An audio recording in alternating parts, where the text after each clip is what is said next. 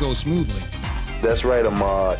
Let's roll rewind. I messed that up. Oh, rewind. Unfortunately, there are those who make a monkey out of themselves. A little extra effort by Tim Kempton, going out of bounds and into the stands to say hello to a friend, good friend of his, and has a problem coming back onto the court. Bloody Divac can't seem to keep his feet, no matter what team he's on. And Chuck Daly couldn't avoid that banana peel. Maybe Matt Gufish put it there. But Kevin Willis wants to get serious. 1, 2, 3, 4. 1, 2, 3, 4. Somewhere between the 2 and 3, things got messed up. As the Jazz Bear can tell you, the bigger they are, the harder they fall. And speaking of crash landings, the players have also had their share. Magic down the middle, Magic in deep, Magic all the way, put it up and in. Oh, a tremendous fall. If there's one thing you don't want to do, it's kick somebody when they're down. But if you have to go down, take somebody with you.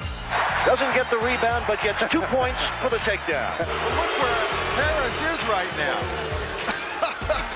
Trying to take the charge. Scott Pollard got a kick out of that. And so did fans who got a chance to meet Shaq.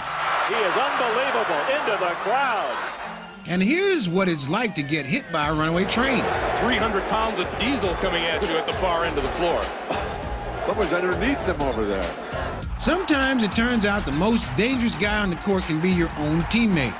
And it can be enough to leave your head spinning.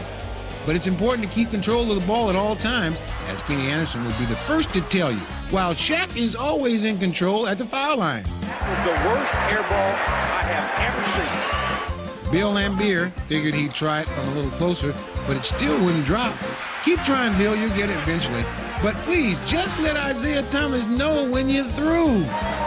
It's enough to make some players really lose their temper, while there are others who just kind of lose their way. Hey, wait a minute, you're going the wrong way. Oh, my word. John Marion almost scored a basket for the other guy. He's on fire. And those who try to enter the house of Mutombo sometime have to sneak in through the back door. Turned around to wag the finger at the crowd, and he did not pay attention. Tim Hardaway, main man. If you like that one, you'll love this. Free shower night in San Antonio when the sprinkler system went on by mistake. The entire right side of the arena is soaked. Speaking of hazards, here's Michael. Oh! It's that stuff bleeping blunders, huh?